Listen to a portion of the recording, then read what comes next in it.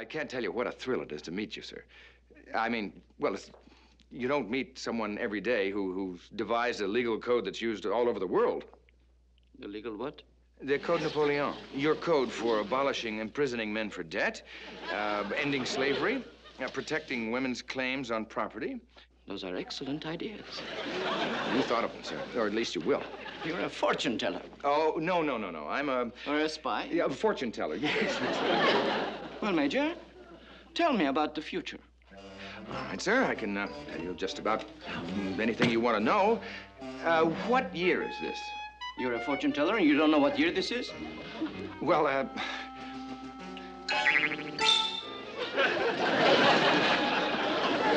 it's 1803.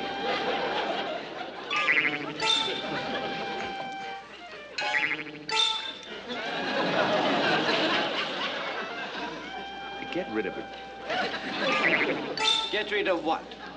The Republic, sir. You've been thinking of changing the Republic into an empire, haven't you? Who gave you that information? Well, that's not important, sir. The important thing is that you shouldn't do it. Don't listen to Pisher-Gru. If you try to conquer Europe, you're going to fail. What else do you know about my plans? Oh, these are your brothers, aren't they? Oh, yes. You're going to turn the Batavian Republic into the Kingdom of Holland, and you're going to give it to your brother, Louis. And, That's an excellent idea. You're going to turn Hanover and Prussia over to your brother Jerome and call it, what?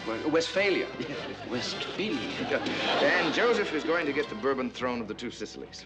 Why not? You're a genius. But what I really want to warn you about is Russia. What about Russia? Well, the Russian campaign's a mistake. What Russian campaign? You're going to attack it. Attack Russia? Are you mad? Now, you mustn't go through with it, sir. If you attack Russia, you're going to suffer one of the worst defeats in history. Napoleon defeated? Yes. I'm coming to that. Coming to what? Waterloo. Don't fight Wellington there. If you do, you'll end up being sent to Elba. Never mind Elba. So you think it will be a mistake for me to turn Europe into an empire? A disaster. I must think about this. Well, you'll never regret talking to me, sir. We will talk again later. Join the others. There's plenty of food and drink. Yes. Oh, I've been meaning to ask you about, these wool uniforms. Tell General Pisher-Gru I want him immediately.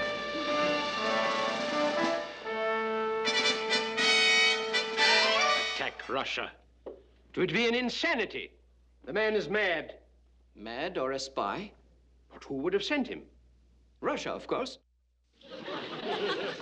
I've been thinking of Russia. A hungry iceberg waiting to destroy an unwary army. And suddenly this clumsy spy comes to me and tells me not to attack. Why would Russia send him here to tell you that? For only one reason, my dear Bishop. It could be that the iceberg is not as terrifying as it seems. Russia must have something to fear. And it could only have something to fear if it's vulnerable. We will attack. And it shall be my greatest victory. As you wish, sire. And what shall we do with the spy?